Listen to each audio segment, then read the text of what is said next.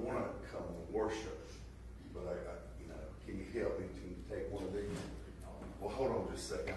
Let me hang on to that one. Let me hang on to that one. No. Just don't touch that. I'll try to worship. I'll try to worship. It's hard for me to hold my hands. I got so much luggage. But I'll do something. Have you ever felt like that? Yes. You come to church and you got all kind of baggage you're hanging on to. Yes, come on.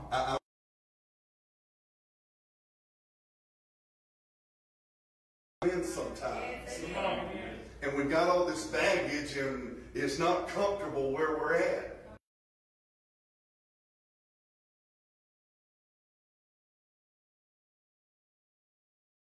Down. We got things holding us back. I've been the same way. I'm just like you. I've had times where I've had so much luggage.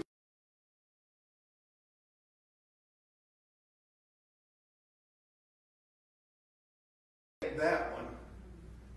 And I could probably give God that one. But I just hold on to that one. You understand? I mean, because there's things, this is life now. I'm talking life to you.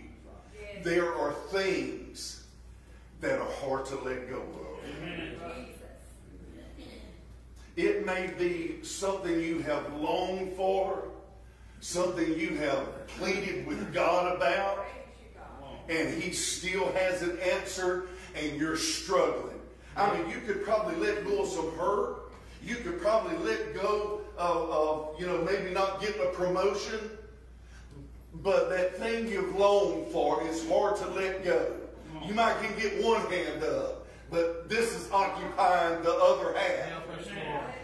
God wants everything. He wants us just to let go of the luggage that we got, of the weight that we've got holding us back. Listen, I promise you this is in no way, chastising you. Because this is life. This is things we go through.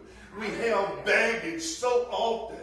We have baggage when we get up in the morning. We have baggage when we deal with family. We have baggage when we deal with people on our jobs. We have baggage when we come to church.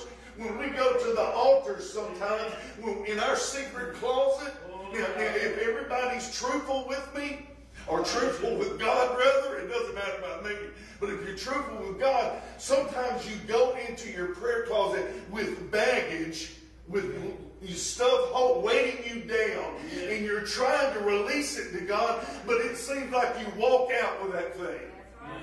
You understand what I'm saying? I know I've been through it. Even on some of our corporate prayer nights, I get down there with baggage, struggles that I have, and when I get up and leave, I still have the same thing. And I'm thinking, God, what use was this prayer meeting if I'm going to hold on to these things and walk out the same way I came in? But I want to release it. I want to give it to God. I don't want to just give Him that little thing. Oh, that's simple, That's simple, And they'll say, well, let me give Him one that I believe I can do without here. But you got that big one. This is the Mac Daddy of them all, you can shove a lot of stuff in there and keep packing, amen? You don't have to just weigh this 50 pounds to get on the airplane. This is something you just keep packing stuff in. And God says, just open the zipper, pour it out to me, and let me fix this thing. Amen? Let me take care of this. Just release the luggage. Freed to worship. Because worship takes several forms. It's not about just singing and playing music and worshiping to it. Okay, I love that. Okay, I love it. Sometimes it just melts my heart. It prepares me. But worship is your prayer life. Worship worship is your witness. Amen? And when I'm talking about witness, it's not how you communicate, just how you communicate with people, but it's also how you conduct yourself. That's worship. Everything about a Christian should point to worship. Amen? Your whole life should be about worship. Why about worship? Because there is a God in heaven that sent his Son to die upon the cross, to shed his blood for you, for me, that we could be cleansed from our sins, that we could be in right standing with the God Almighty, that when Jesus comes and splits those eastern skies, we will go with him. Hallelujah. Woo! Praise God. I'm telling you what, I had a time making it around this church to that room. No, it wasn't because I'm fat. Okay? No, really. I had a battle. Satan said, "You are a fool." Come on. Fool for God, yes. Oh. And all I knew was if this would help one person, I'll be a fool. Come on. But I'll help one person. Bless him, Lord. Hallelujah. Glory to God. Thank you, Lord. Let's go to our first passage of Scripture. In Psalms 137, verse 1 through 4. He says, "By the rivers of Babylon, there we sat down, yea, we wept. When we remembered Zion, that freedom where God was there. We hanged our hearts upon the willows in the midst thereof. For there they had that carried us away captive required of us a song. And they that wasted us required of us mirth, saying, Sing us one of the songs of Zion's. And we said, How shall we sing the Lord's song in a strange land?" This should be a stranger to you and not a companion. Because if this is not a stranger to you, you will hang your harps on the willow trees. And you won't be able to sing the songs of Zion. There may be words that come out, but there will be no heart in it. Amen. Yes.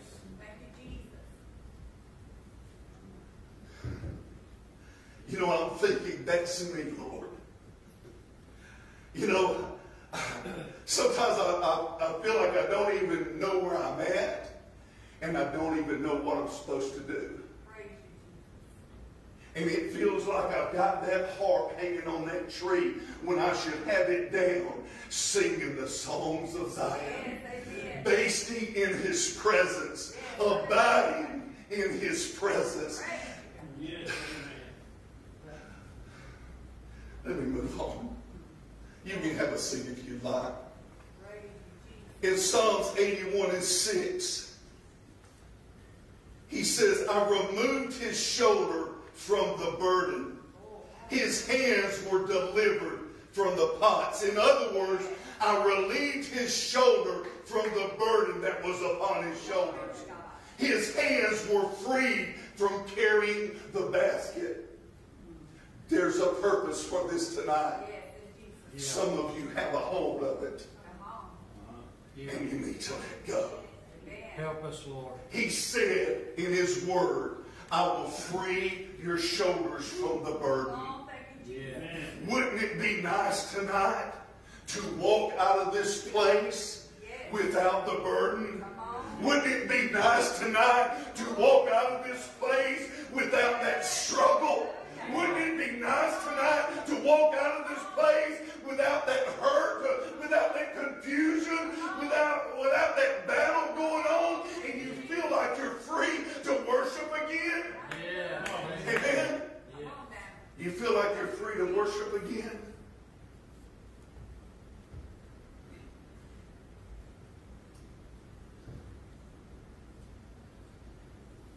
Psalms 81 and verse 10 says, I am the Lord thy God, which brought thee out of the land of Egypt. Egypt represents bondage. Open your mouth wide, and I will fill it. Amen. Open your mouth wide, and I will fill it. Amen. Open your mouth wide, and I will fill it. Whenever God blesses you with things, it gives you an opportunity, a desire, and a passion to worship. Yes. Hallelujah. Even the little things. Amen. Do not overlook the little things that he does. Because when he blesses you with the little things, they add up. We was talking about puzzles in Sunday school class this morning. And Stacy said he put together puzzles that only had 23 pieces. 24 if you could find it. And they were, anyway. I was telling them about this lady that would put the 500 together. So I bought her 1,000, and it was basically one scene, like, you know, there might have been a little variation of color at one point. And when I walked in and set that down, I said, here's your present. Give you something to do. She looked at it and looked at me. She was not happy. I went back later, and she wasn't finished with it, and she was even worse. She was not happy with me because of that. And then Amber says, well, I'll do the 3,000. I'm like, get out of here. But the little things, it's like pieces of puzzles. You put each one together. And one fits, another fits, and another. And it starts making that picture. And you start looking back and seeing all the little pieces that God has put into your life. And it begins to make the picture clearer, and you realize that you are his child. And that he's doing everything possible to try to show you how much he loves you, how much he cares for you. And he's making that picture bigger and larger until it becomes a full picture, and you see part of the plan that he has for your life. You see some of the direction that he has for you. Don't overlook the small ones. Don't overlook the small things. Amen. If someone sends you a text message, something encouraging, that's a small one right there. If someone gives you a call with something encouraging, that's a small one right there. There are bigger ones. Yes, there's bigger ones. But don't overlook the small ones. God's trying to help us.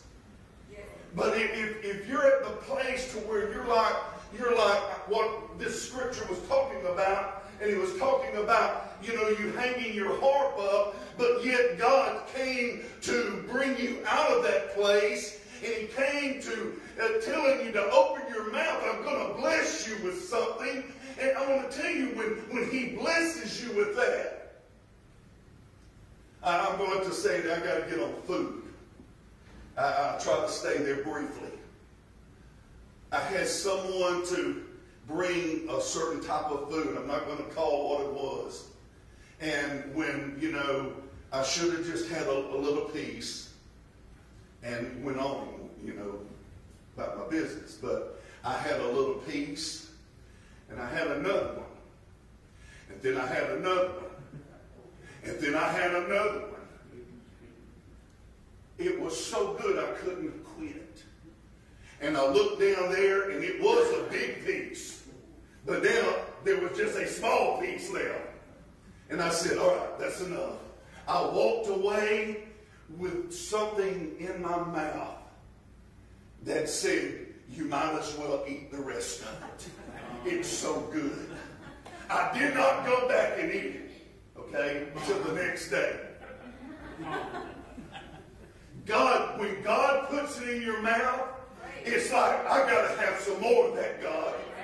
I've had my heart hanging up, and I haven't been singing the songs of Zion. I haven't been in your presence, but you come to bring me out of bondage.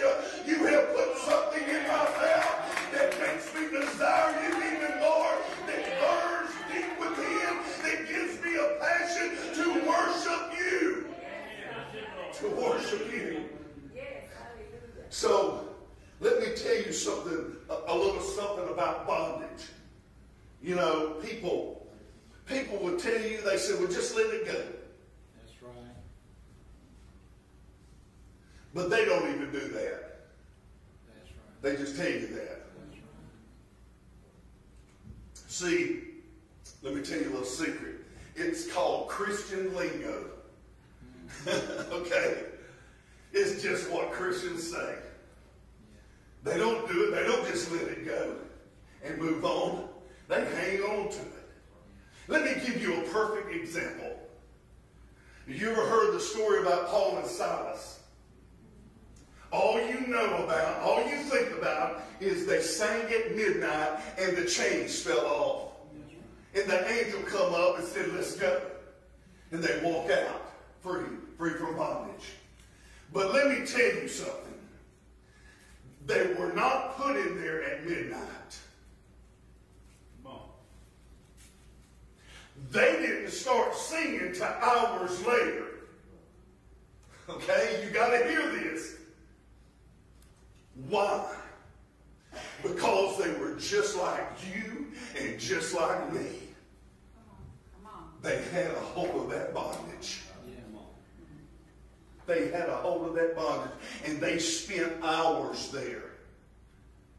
Hours. It said nothing about them witnessing to people.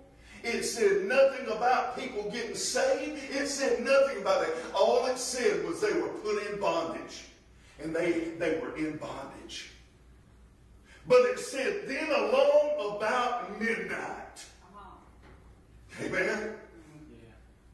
Hours later, they realized something. We may be in bondage here. We may have all of our luggage here. Let me get it where I can roll it, like I do at the airport. Stay up with me. It does the same thing at the airport.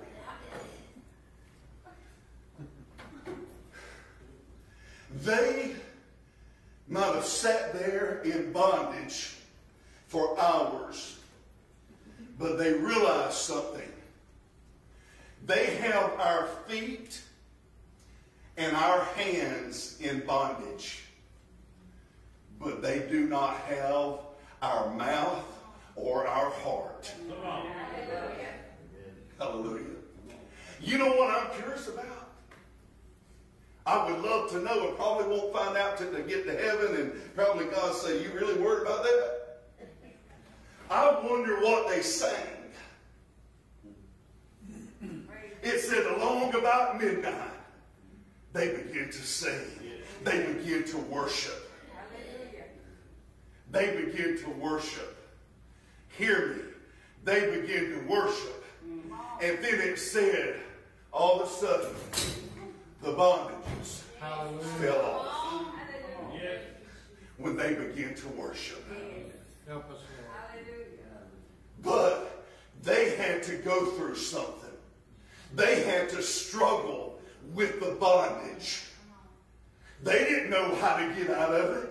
They didn't know what to do. They didn't have the Christian vocabulary that would get them out.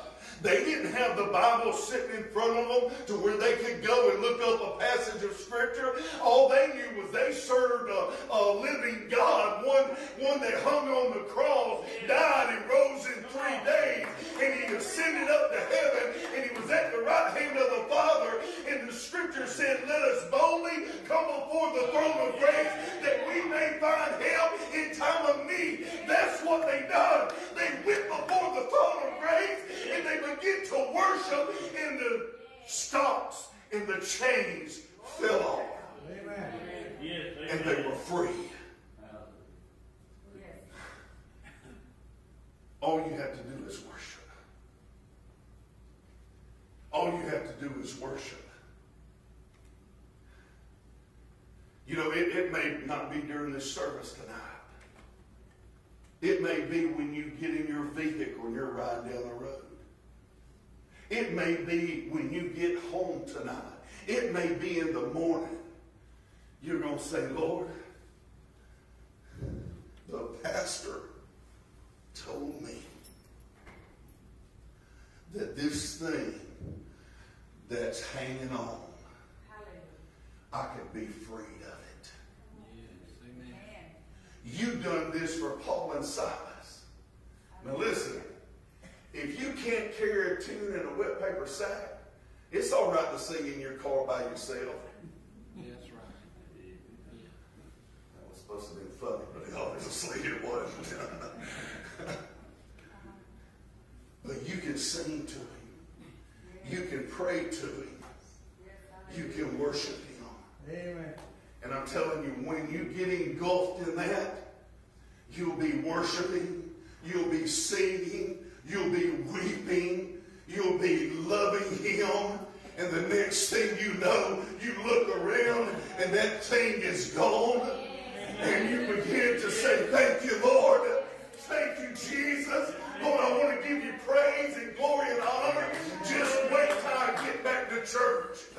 Just wait till I walk in there. I'm going to kill that devil, the black eye, because I'm going to go and I'm going to worship. Amen. I'm going to sing songs to the one that died for me. I'm going to pray to him. I'm going to give him all the glory, all the praise, because he's worthy of it. Amen.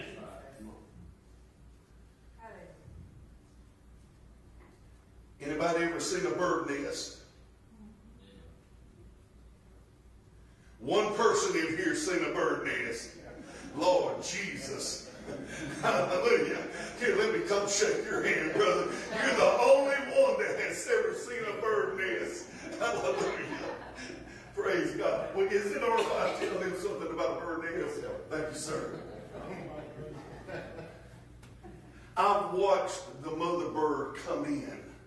Just as soon as she comes in, whether she has anything in her mouth or not, those birds open up. Wide open. I'm thinking, y'all gonna hurt yourself. But they're fine. They open up because they're expecting something. If you will come before the throne of grace expecting something, he'll fill you. Amen. And when he fills you, you'll worship. Amen. When he fills you, you'll worship. But he's waiting on you to open up and say, fill me, Lord. Because when he fills you, you'll worship. You don't get that? I don't think you got it. Because when he fills you, you'll worship. Amen. I said, when he fills you, you will worship. Glory to God. Hallelujah. There will be times, you got to hear this. God just dropped it in my spirit. There will be times when you have been freed from the bondage. You've opened up, God's filled you, you've been worshiping, and all of a sudden you walk by and you see that thing. The enemy's going to make sure you see it. Do you understand?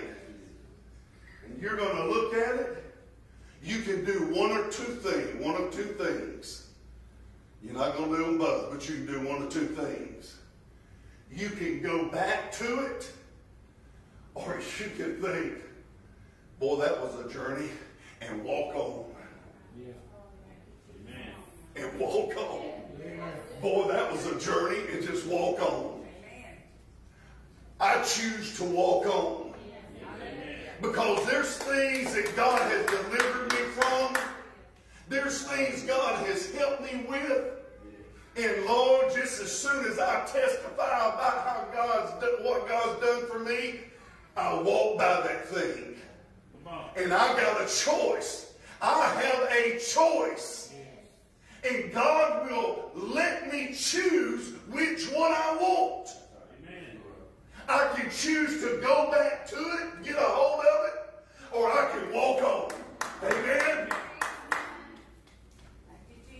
The part I hate about it is that thing's got a voice. And I'm not speaking in a human, physical, you hear like you would somebody talking to you. But that thing calls your name. It's over here, and it's saying, Stacy, remember. Come on.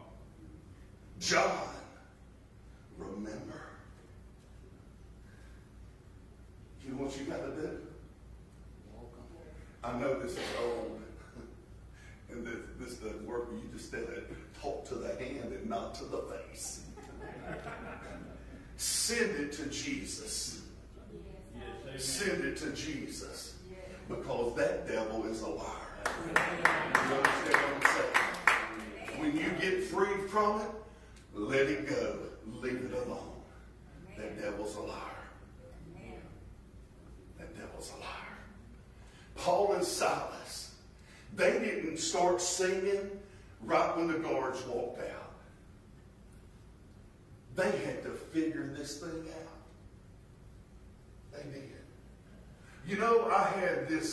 I preached a message similar to this, but I don't really remember what all I've done and what all I said, except this one thing. There was this guy that had been in prison, and he was going to church, and he got so wrapped up in God that they went before, he was a felon, they went before his parole board, a police chief. I sent a letter, and some others, and they read the letters, they listened to the police chief, and you know what? They dismissed his parole, set him free. So I asked him one day, I said, listen, man, I said, can you bring me those handcuffs that has the little body on it, chains and a little key thing, and it also cuffs your legs. And he looked at me real funny, because I knew he had pull in the police department. And he said, well, yeah, what you want them for, Pastor? I said, I've got a message I'm going to preach, and I need these for people to see and understand. And he said, okay, who are you going to use them on? And I said, brother, do you mind me doing it on you? He broke out in sweat because he remembered prison. He remembered those times he was handcuffed. And he said, Pastor, I really don't care for this, but I tell you what, I'm going to do this for you. So he showed up. We started doing the message. I got him out front here. I put those handcuffs on. I put those leg cuffs on, and I started preaching away, and he's standing there like a soldier. And so at the end of it, I started searching my pockets. I said, you got the key? He said, Pastor, you got the key. You got the key, Pastor. I was doing like this, Oh, here it is, brother. But if you had seen that, and I said, that's how we're in bondage sometimes. Because with these cuffs, they go all the way up, and all you can do is get your arms this high. Sometimes when we're bound, we can't get our hands up. They may go up, but our heart doesn't go up with it. Do you understand?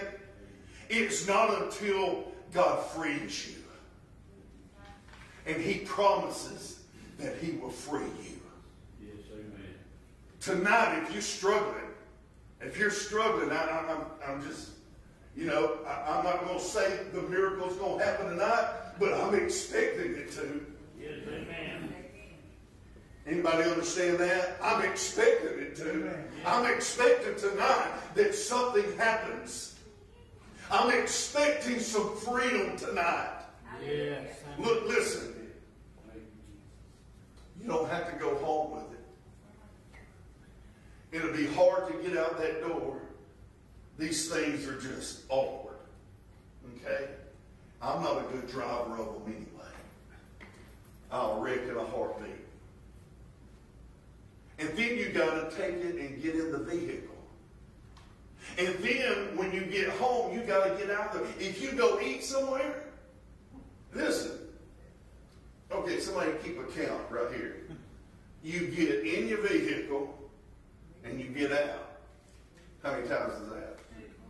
Okay, you go out somewhere to eat, you get out of your vehicle, then you get in it. That's 4. Okay, then you go home, you get out of your vehicle and you go in the house. Okay? But we've missed something. We've got to add going out this door and going in the door of your house and going in the door of the restaurant. So what's that? 9? Just think, you've had to drag this thing in and out 9 times. And walk with it. Walk with it. Now this is the one that will mess you up. You'll be going along and it'll do like that right there. And you'll be dragging it upside down. This thing does, you hit a little bump and it does just like that. So what you have to do is you have to take it and you have to strap it right there. And then this one works just a little bit better. Amen? And see, all you've been doing is practicing carrying your bondage around. You say, well, I got it down there. Strap this bad boy here. I carry my stuff everywhere. I carry my aches and pains, my torments, my anger, my everything. Oh, Come on now. Amen. everywhere. Or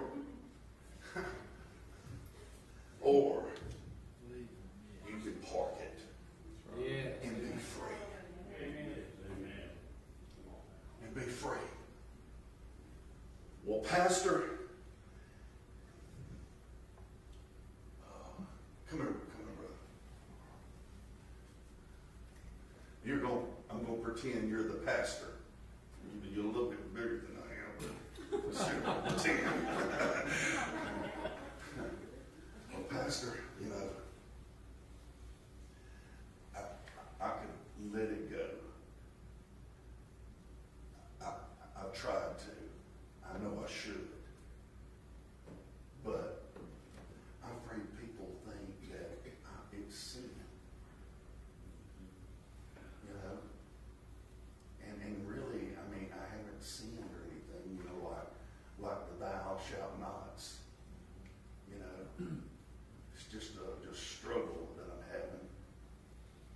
So, I don't want them to think it's sin. So how do I let go of it without anybody thinking it's sin? Does it matter? It doesn't matter.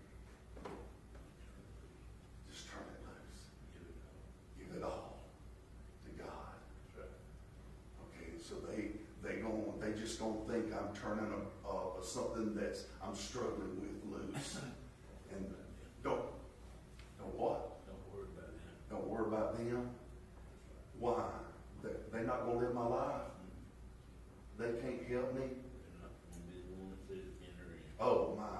So you saying I should come up and just bring it to God and not worry about anything else. Hallelujah. Wow. So, I forgot to ask you, is it really that easy? It is. What if I'm afraid to come up and turn it loose? Hey,